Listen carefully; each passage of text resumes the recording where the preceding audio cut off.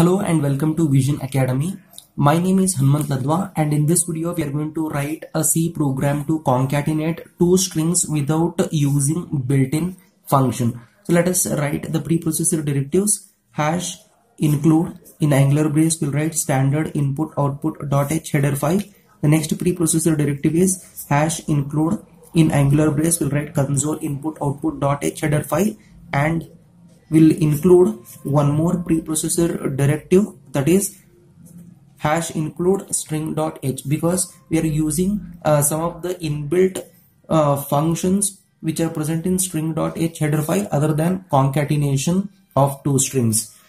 Now let us declare the function. Here we are going to write the function prototype, for example, right? So let me write void is a return type, and name of the function I'm going to write concatenate.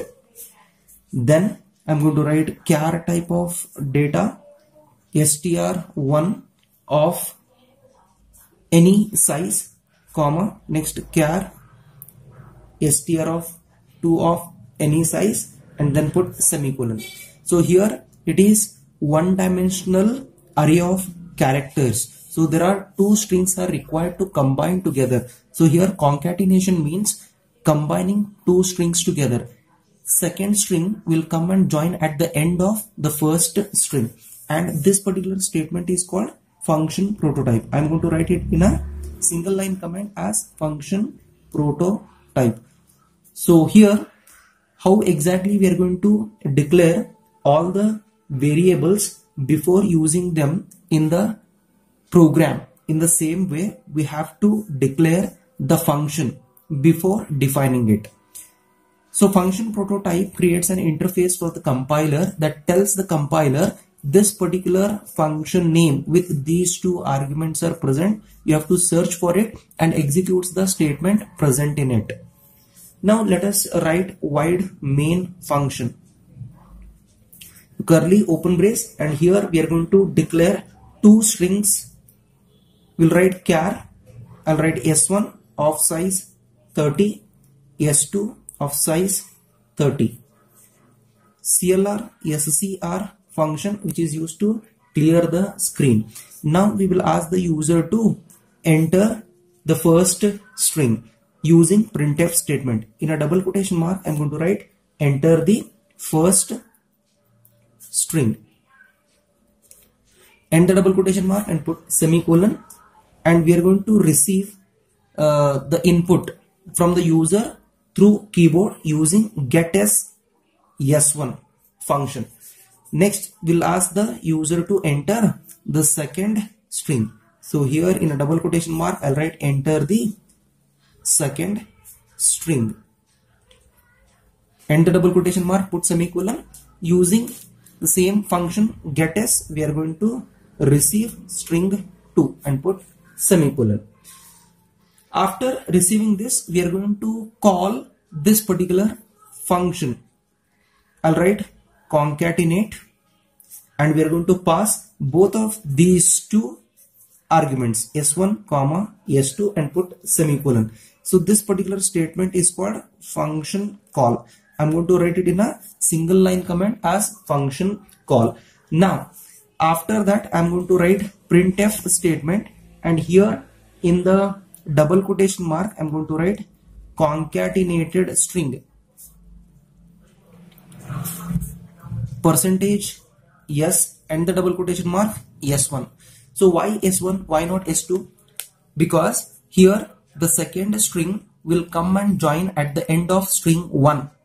After combining string 2 with the string 1, the new string is stored in s1. So that's the reason we have to take s1 over here.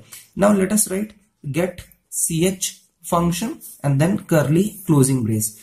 Now it's time to define this particular function. So let us define by writing void, name of the function is concatenate, and inside of the round bracket we are going to write char str1 comma char str2, that is second string, and closing brace curly open brace indicates this is the beginning of the body of the function definition. Next, we are going to declare some local variables. So whenever we declare any variable inside the function definition, they can be accessible within that function definition. Hence, they are called local variables. I'll write L1, L2, that is length 1 and length 2 of both string 1 and string 2 respectively. And I'm going to take I for iteration. Let me write L1 is equal to. So you can find out the length of the first string using strlen function. And here we are going to pass this str1 constant, that is string constant. Next we are going to write L2 is equal to, I'll write strlen and I'm going to write str2. So now second string length will be able to determine. After this we have to iterate through the statements, right? So I'll write for I is equal to 0, I is less than L2 and I plus plus. Now we are going to write str1 of L1 plus I is equal to str2 of I and put semicolon. And after this I'm going to write str1 of L1, here you write L1 plus L2 is equated with the null character. It should be enclosed within a single pair of quotation mark and then curly closing brace, right? Yes. So now let us take an example and we'll see how exactly this works. So here I'm going to write output. So once we compile and run this program, it will ask the user to enter the first string. For example, here I'll write enter the first string. Here I'm going to enter LO. So it is received by S1.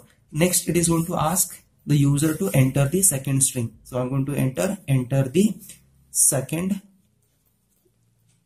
string. Next I'm going to enter TUS.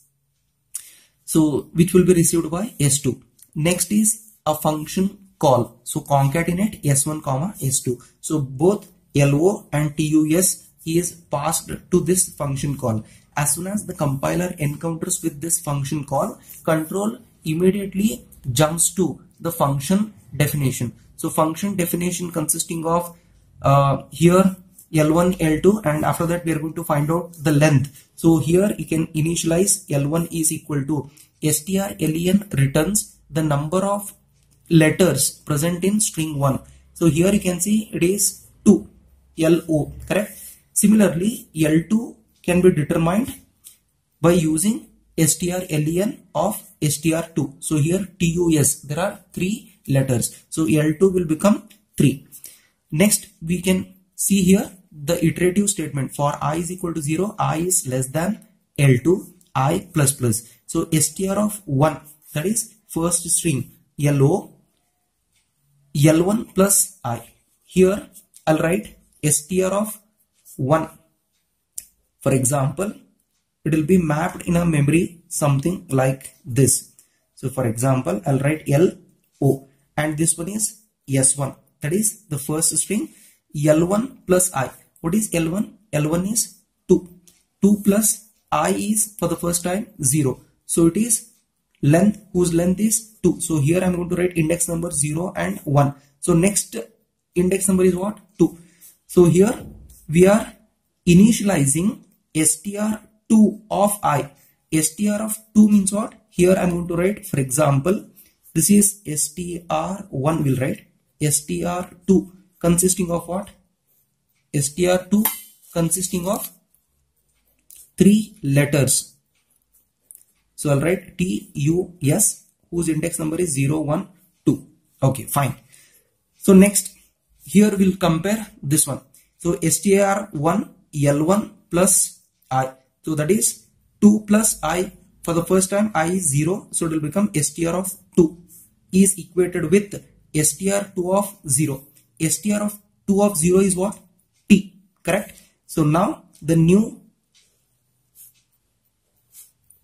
string will be represented something like this. For example, I'm going to write index number 0, 1 and 2. So first two boxes or memory blocks consisting of LO, and here str L1 is what? L1 is 2. 2 plus 0 is 2. str1 of 2 is equal to str of 0. str2 of 0 consisting of what? T. So it is equated to 2. So T will come in the position 2. So again control transfers to for loop by incrementing the value of I by 1. Now I value is 1. str1 L1 is what? L1 is 2. 2 plus I value is 1. 3. Correct? So here it is pointing to index number 3 of str1. So this is str1. Next str2 of I value is 1. So it is U. It is equated to 3. Here U will be initialized. Next again control transfers to for loop by incrementing the value of I by 1. Now I value is what? I value is 2. 2 is less than L2. L2 length is what? 3. Correct? It is true. So here str1 L1 is 2 plus I value is also 2. It will become 4. So here in the fourth index str2 of I, str2 of 2, str of 2 consisting of what? Yes, it is equated to str1 of 4. Here yes will be equated. Again control transfers to for loop by incrementing the value of I by 1. Now I value will become 3. So 3 is less than 3? No. Condition fails. Once the condition fails, the control comes out of the looping structure and it is going to print the next statement or execute the next statement. Here you can see str1 L1 plus L2 is equal to null character. So each and every string is terminated by a null character, right? So after the iterative statement, so it has to initialize /0. So that is null character in index number 5. So let us run this program. For that I will take you to my laptop screen.